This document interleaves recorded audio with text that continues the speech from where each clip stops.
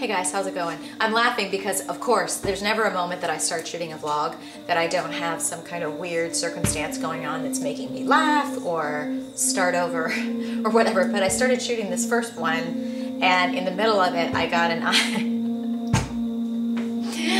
IM telling me I'm supposed to be on a conference call. And the thing is, if you had any idea how often that happens, that I think it's another day and I'm having some strange reactions to my hair today. I added layers into it and I'm not quite sure I'm enjoying the look today. I think it's just, you know, there's never really a time when I'm not shooting a video without issues, is there? But anyway, I was thinking that it was earlier in the day, and of course it's not. Which, you know what? Stuff like what you're seeing right now, the fact that I started shooting a video, thought it was earlier in the day and it's not, my schedule in my life, that's kind of what it's been like this year. And what I started telling you in the first video, which I'm going to attempt to close up now, is that you know, I haven't shot videos in a long time. I did not intend to take a break or a vacation from it like that. I also haven't blogged. I just started blogging again this past week, but I haven't blogged since January. And really, you know, again, most of that has to do with big, huge decisions and meetings and stuff that we have going on behind the scenes at Fitfluential, all in regards to, you know, what our future is going to be like in 2015 and beyond. So the weird thing is we all know what's going on. We're doing, you know, all of these meetings and presentations and interviews and talking with people and planning and reevaluating and getting proposals and requests for proposals, and it's back and forth, you know, with other companies that want to work for us and want to design stuff for us and all of this great crazy stuff. But nobody sees all of that, and it's like adding 2 or 3 additional jobs onto what you're doing, all of which of course are not paid.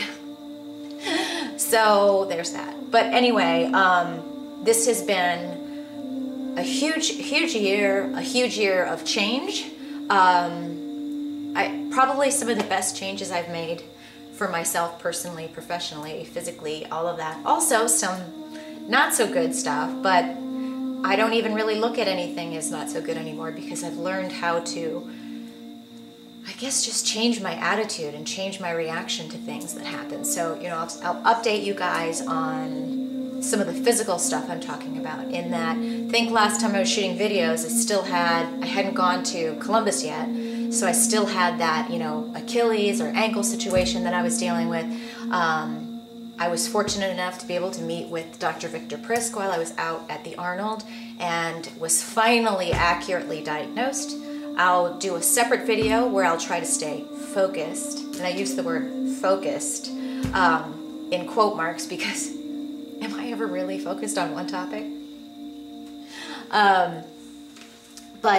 So he diagnosed me, and I have a treatment program that has fixed, or, you know, pretty much fixed the situation. I don't want to say the situation is fixed. I have an ongoing issue with my calves, but now that I have, I guess, a program or something that I do every day, it's a series of stretches, it's removed the need for where we thought this was going, which was we thought I might need surgery on my ankles and whatnot. Hold on, see if he's calling me in, because I might have to end this and go do this call. I don't think he's still typing. So I will update you guys on that, and then we're rescheduling. Story of my life. I've become one of the most unreliable people, not intentionally, but I'm one of those people who's always making excuses for why I'm late, why my meeting ran over, why my call ran over, why my plane is late. I hate it. I used to read interviews with celebrities, not that I'm calling myself a celebrity, but they would always be like, oh, well, so-and-so showed up 4 hours late for our interview and blah, blah, blah. And I'm like, who does that? Who shows up late? That's so rude. And now I'm that person that is always, you know, having to reschedule, having to move things. That's my world. But anyway, so I will update you guys on the, sorry, I just have to keep this open in case they need me. I will update you guys on separately what's up with the ankle / leg situation and running. And then I will update you on what my most recent gift from the You're Not 20 Years Old Anymore gods, which is lower back pain. This is something that just happened, entered into my life about, I'd say 5 or 6 weeks ago. I thought it was something like a pulled muscle or something similar, but it's obviously, you know, I've joined, I think it's like 82 million Americans, something like that, that has lower back pain. And I am just learning a ton, and I know it's weird to say I'm excited. I'm not enjoying this at all. It's obviously affected everything I'm doing as far as training, as far as cardio, but it was also timely because I think I had started reading this book, which I cannot recommend enough to every single person on the planet. Whether you're into yoga, whether you have back pain or not, it's just an extraordinary story. That I think will change your outlook on, I think it's more conceptually speaking, that mind-body connection, and how, you know, your attitude and your approach and, you know, just calming down and having a different reaction versus going psycho with stress and anxiety. There's two different approaches that can have two very different effects on your long-term health and wellness. This is a story, look it up on Amazon. I need to really write a review. I wrote a review on Goodreads.com if you want to look me up. But this guy was a journalist, a very successful journalist that ended up having back pain that grew progressively worse. And I should just do a separate video on this. I never do it. His back pain grew progressively worse. Hopefully I'm paraphrasing this correctly. And then it got really, really bad. Then he ended up going to see a doctor or a surgeon, and they're like, you know, here's what your I think your herniated disc, or again, I could be saying it incorrectly, but hold on, let me see if this is in the back. He ended up having a broken back and failed surgery. I didn't remember that part. I thought he chose not to get surgery. You know what?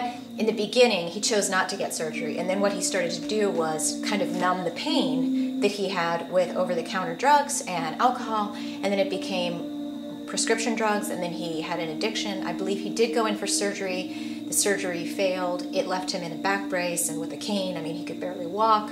And then he's, you know, addicted to painkillers. And then in the midst of all of that, he's diagnosed with throat cancer. I believe it was terminal, stage 4 throat cancer.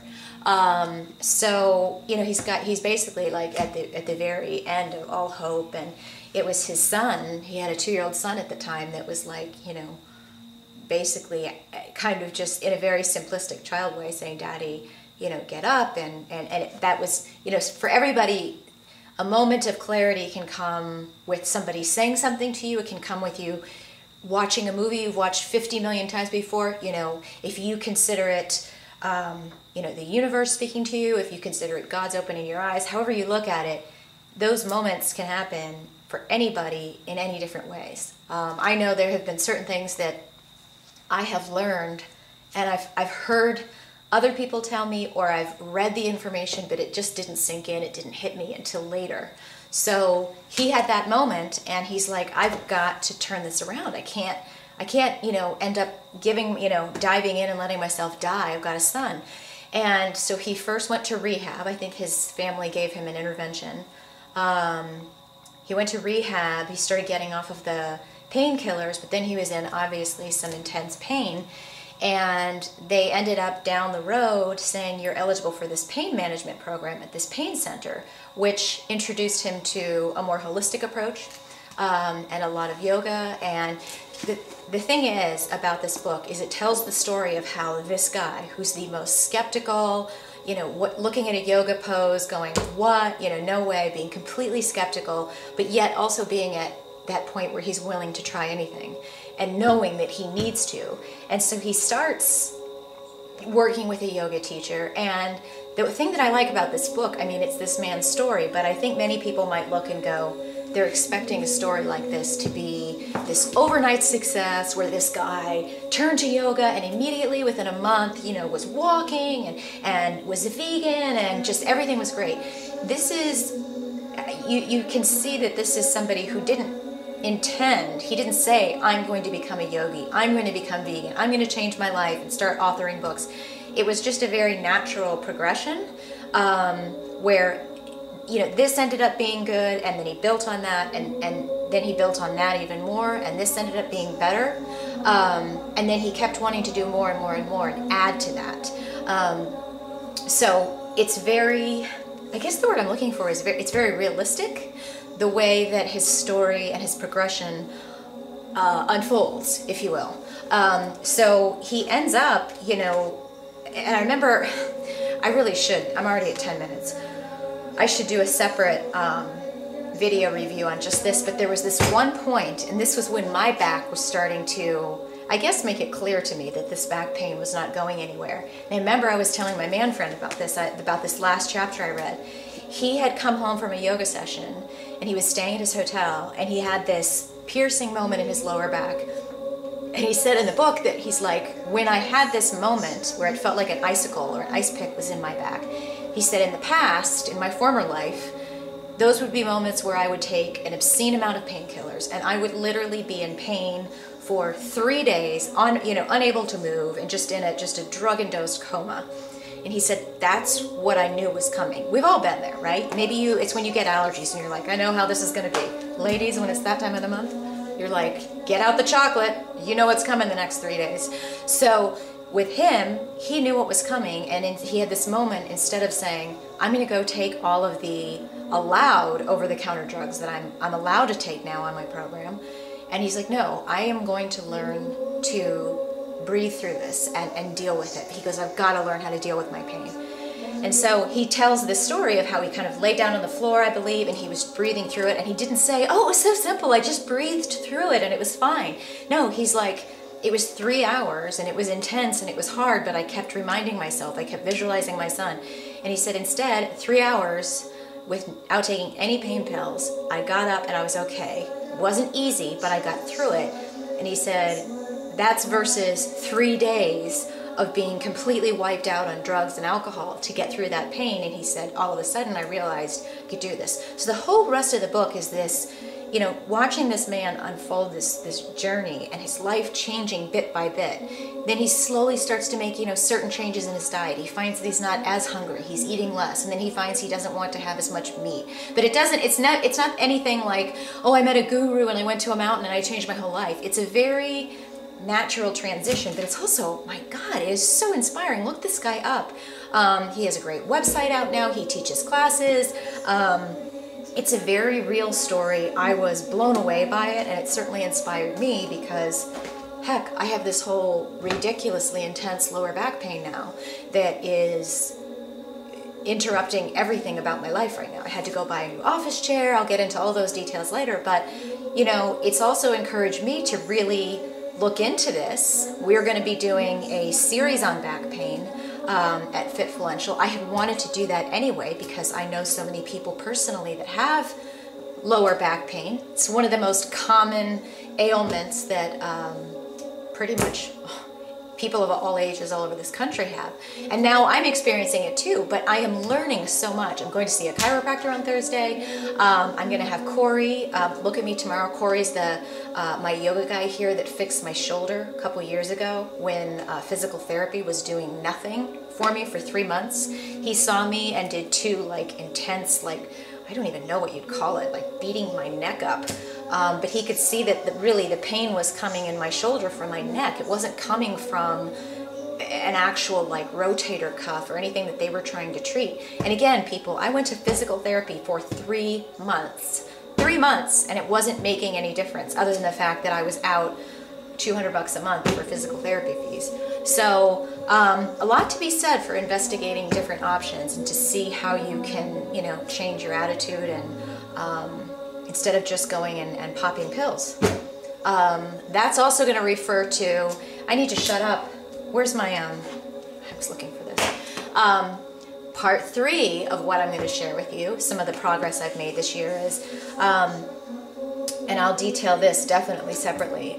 Once I met Whitney Jones at Europa, I think I met her, but she and I started talking about training and some of the stuff I wanted to do, you know, in the gym and the goals I had. This was well before my back issues joined my life. But, you know, she was looking at some of the medication I was on, and I was talking to her about the hormonal imbalance issues. And she works with a specialist out in Phoenix. And so I have had blood work done, 20 vials of blood taken, and I'm going to be discussing those results with them probably later this week or early next week, and then beginning a treatment program to naturally balance, really gets on my nerves, naturally balance whatever it is that's out of balance. I'm really looking forward to seeing, you know, what my results are and what, you know, it measured everything, and I will share all of that with you guys. But to see what he prescribes for a treatment program to not only get me off the pill, because he told me that's bad for everything that I'm doing, and get me off this spironolactone that they've had me on for several years, which I had no idea was also a steroid. So here I am wondering, like, why I'm having issues losing this last bit of weight I want to lose around my middle. And, you know, once he was talking to me, he's like, there's reason number one. And I kept blaming myself, like, it must be that extra Quest bar I ate. That could be it too. But anyway, obviously I have a lot to talk to you guys about. Obviously I'm back, as I usually am, creating.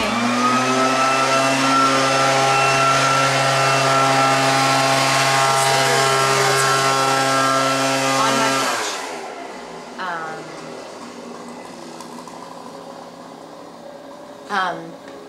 Creating 17-minute videos. So I also think my face looks really bad today. I don't know why. Oh, because it's that time of the month, that's why.